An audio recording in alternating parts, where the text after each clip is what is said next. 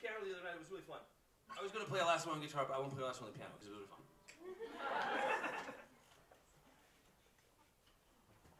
That was like in Portland. So.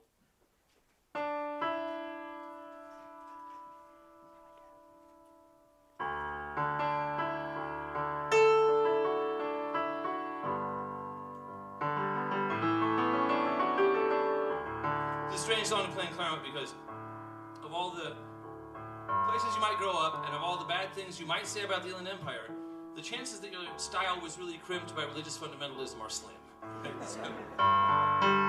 It exists, and in fact, the thing that happens to our narrators and our subjects at the end of this song did happen to a Mormon friend of mine, where he woke up one morning, a junior in high school, ready to go to school or hang out with his girlfriend, Allison. But the elders were waiting for him because his family didn't like the direction his life had taken. He woke up the next morning in Utah. His girlfriend was bombed. And if I remember correctly, he got out when he was 18. That happens in a lot of places around the country. And I went on to work with a lot of kids who were the kids who'd been sent away someplace. I'll tell you a little story. I admitted a kid to a unit one time who looked a lot like me at 14. Scrawny kid with long hair who liked heavy metal. And I was doing the admission paper. When you admit somebody, they show up, and you take their clothes away and make them change into a robe.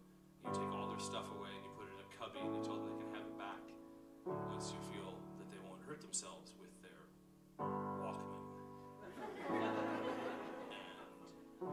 And then you sit in the dining area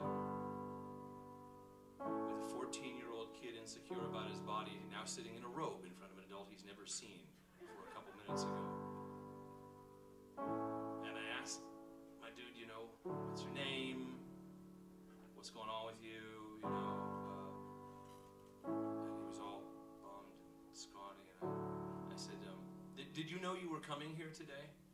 He looks at me and said, no.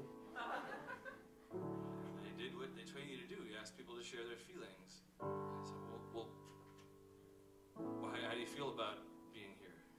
And he fixed me with a look that I hope to Christ I remember on my deathbed. And he said, I think it sucks!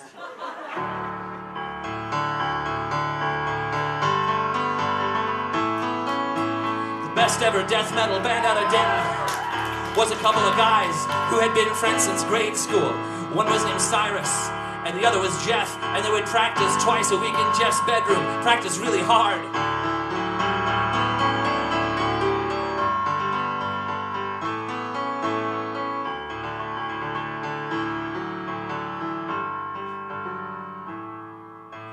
The best ever death metal band out of Denton never settled on a name. But the top three contenders, after weeks of debate, were Satan's Fingers, and Corpulent Pestilence, and the Hospital Bombers.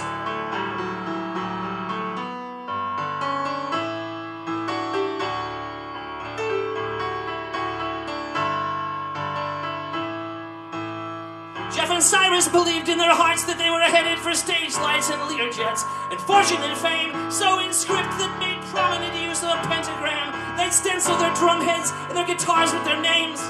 And this was how Cyrus got sent to the school where they told him he would never be famous. And this was why Jeff, in the letters he'd write to his friend, helped develop a plan to get even. When you punish a person for dreaming his dream, don't expect him to thank or forgive you. The best ever death metal band out of Denton will in time both outpace and outlive you. Sing it! Hail Satan! Hail Satan!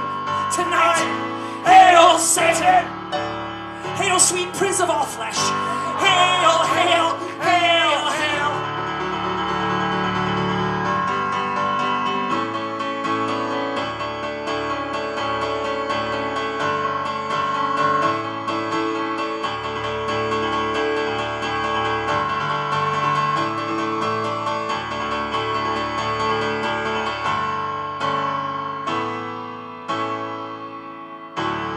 so much. Good night.